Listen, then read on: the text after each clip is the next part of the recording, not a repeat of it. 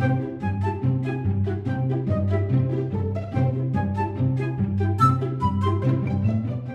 guys, today I want to show you guys how to make this super cute Pikachu tail phone case cover. It is made out of craft foam, and the tail part is 3D, and these, the black and the brown, are made out of duct tape.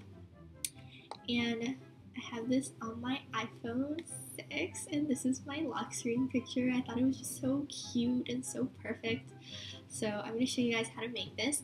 I currently have it just kind of sitting on top of a clear-ish phone case that I got from the dollar store, and I put double-sided tape to stick it on instead of using something more permanent like 6000 or glue, because I did want to be able to make it removable at some point if I ever decide to change my mind and change the cover for something else. But if you have a lot of, extra phone cases that you have lying around that you don't really like the design of anymore, and you just want to cover it up with something new, this is a really cool idea. So let's get started on the tutorial. You will need sheets of craft foam, preferably the slightly thicker ones. You will need it in yellow if you are making Pikachu. A thin phone case, either in the same color as the craft foam or just a clear phone case. You will also need some sort of glue, such as hot glue, foam glue, or even super glue or E6000. In this case, I am using double-sided tape because I want the cover to be semi-permanent. You will also need scissors or a cutting tool, a pencil, and an extra fine point Sharpie. And this is optional, but you can use duct tape for Pikachu's black-tipped ears and also the brown stripes and the brown bit for his tail instead of craft foam. But this is what I will be using for the tutorial. And finally, the most important part of this project is the template. So I made the template by tracing around the case for my phone, and I made sure to trace around the camera hole as well. And then I separately drew on the ears, the tail, and the stripes. Now I do have a link in the description box for a PDF file that I made of this template, but I do apologize because it is very messy, so I don't recommend using that full template. Instead, I have also included the template I have used for the ears, the tail, and the stripes, and I suggest that you print those out separately and resize them so that they fit well with the size of your phone and of your phone case. So here I have a little clip to kind of show you what I mean. So first you want to trace your case, and just make sure you remember to also trace out the camera hole.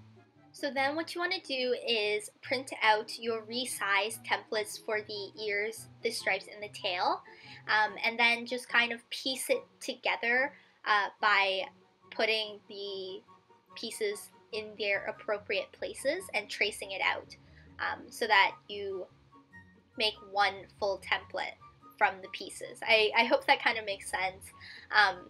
I know I'm just showing you me tracing out the ears, but you won't have that giant template underneath the ears. You're just going to be taking the ears and tracing them on the corners, on the top corners of the phone case template.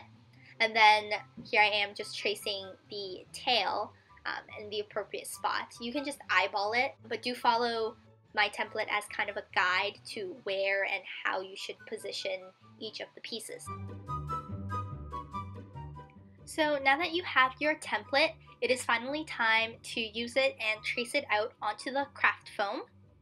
And I forgot to do it here, but just remember to cut out the camera hole on the template before you start tracing, and that just makes it a lot easier, or a bit easier. So I had to just go back and cut out the hole and then retrace and then cut it out from the craft foam. I am also making 2 copies of this template, and that is only because my craft foam was really flimsy and thin, so I decided to have 2 layers. But if your craft foam is sturdy and thick enough, then feel free to skip the step where I trace out the second template. Now, if you do have thin foam and you are tracing it twice, my suggestion is to flip the template instead of just moving it over. That way you have 2 mirror images of each other, and the camera holes should be on opposite sides. This way, when you kind of sandwich the two pieces together, you are making sure that the pencil markings are both facing inwards and that the outside is the clean side.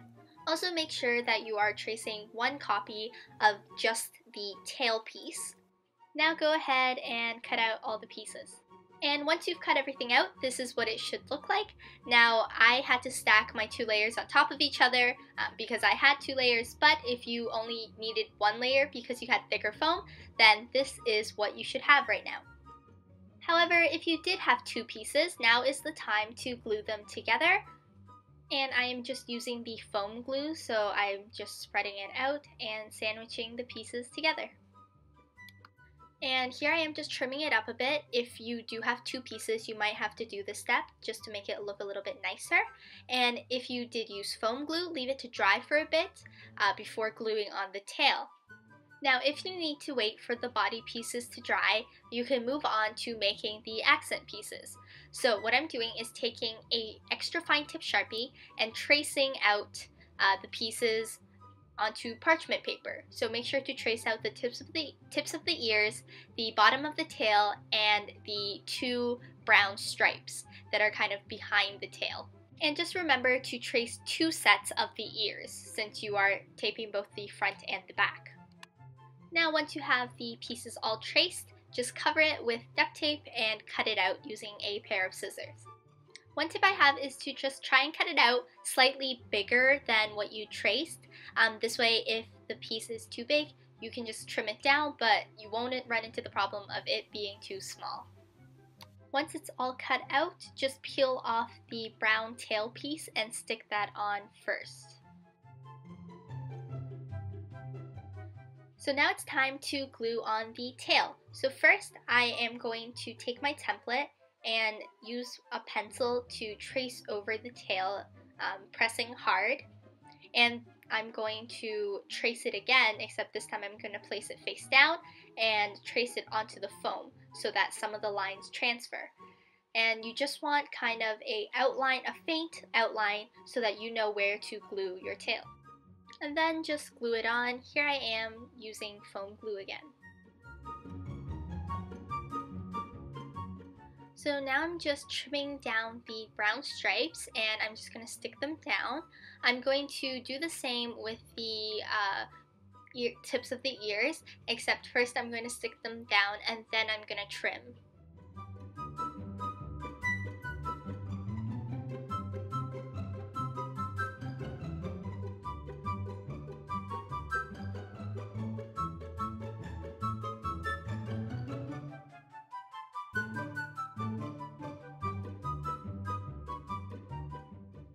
Once everything is stuck down and trimmed, you should have something that looks like this. Now it's time to attach the foam cover to the actual phone case. So to do that, you can use a hot glue gun, you can use E6000, but I decided to use double-sided tape. This is because I would want to remove it one day just to switch out the covers. So to make it semi-permanent, I am using double-sided tape. Just peel off the tape, press the foam cover onto the case, and then you are all finished. Thank you guys so much for watching. Remember, comment down below if you have any ideas for any other videos or crafts or tutorials you would like to see. And don't forget to subscribe and give this video a big thumbs up if you liked it. Bye!